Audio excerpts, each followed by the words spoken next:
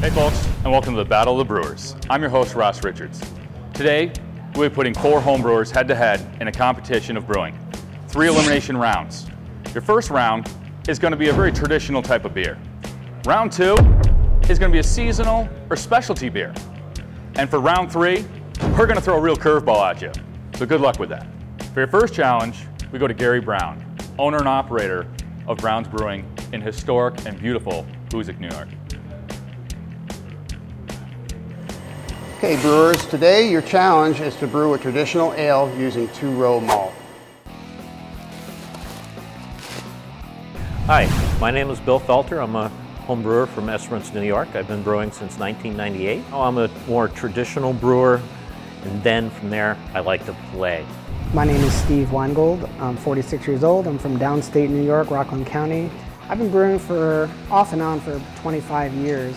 My brewing style is definitely nice, clean, crisp, hoppy ales. Hi, I'm Russell Kirkland, and I'm from Stamford, Connecticut. I've been brewing for a little over 30 years.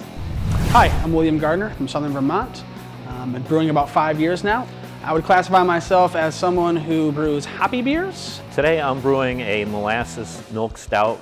It's going to come in about 5.5–6% alcohol. So today I'm brewing a simple pale ale with all El Dorado hops. Our judges today are Sandy Rhodes, head brewer at Richards & Rhodes Brewing, Mallory McGuire, food and beverage critic at the Chicago Banner. And our third judge is John Scott, executive chef at a premier restaurant specializing in craft beers. So Bill, why don't you tell us a little bit about your beer? Well, I've got a molasses milk stout here. So judges, what do we think? Sandy? It's got a good maltiness. It's sweet, but not too sweet. Very low alpha acid hop, and I put a large quantity of it in the mash. I believe it is a single malt, single hop beer. So it's a smash, as Ross just said. Good color, Will. Nice and clear. I think you did a very good job. Okay, brewers, your next challenge is to come up with a seasonal brew that can be enjoyed around the fire on a nice, cold winter night. Today I'm making a Scuttlebutt, which is a dark American lager. I've never done this before. I've never used hops in the mash. Whoa, whoa, whoa! Hey, whoa! It's a constant learning process to prevent tragedy and get the brew to actually complete. So today I'm going to brew a coconut vanilla porter. I think I might throw a little bit of maple syrup in as well, since I am from Vermont, and we'll see what the judges think.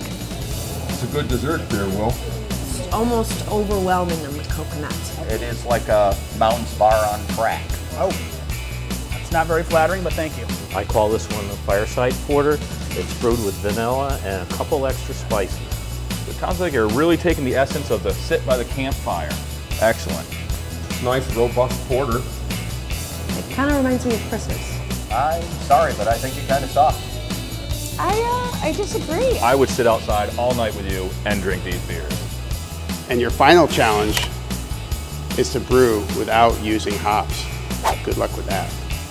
The last round, and the judges threw us a curve. I have to brew without hops today, and that's a challenge. I think you did a good job. Nice body. Yeah, definitely crisp is a good word to explain this. You might have been a little bit upset about the whole curveball they threw you. For my bittering, I wanted to use wormwood. The bitter is a little unusual too, I think, but that was part of the challenge. There's no finer example of just creativity, and that is what the home brewer is, a creator.